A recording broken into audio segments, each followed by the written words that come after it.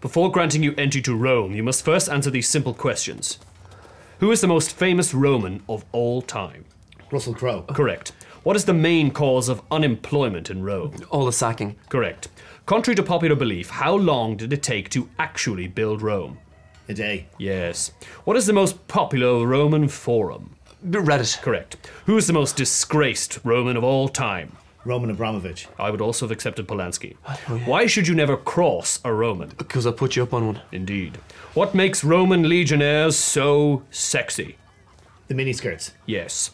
Name the ancient mode of transport used widely in Rome, consisting of a flimsy carriage pulled by the power of 2 horses. The Fiat 126. Yes.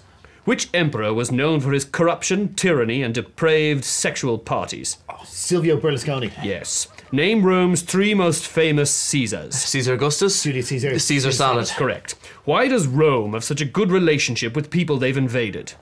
Because they're so good at building bridges. No, because of their excellent diplomacy. Complete the following phrase about Rome. All roads lead to... Congestion. Correct. Complete the following phrase. When in Rome... Watch out for pickpockets. Indeed. And finally, in Roman numerals, what comes after 3 but before 5? 1. Correct. Go figure.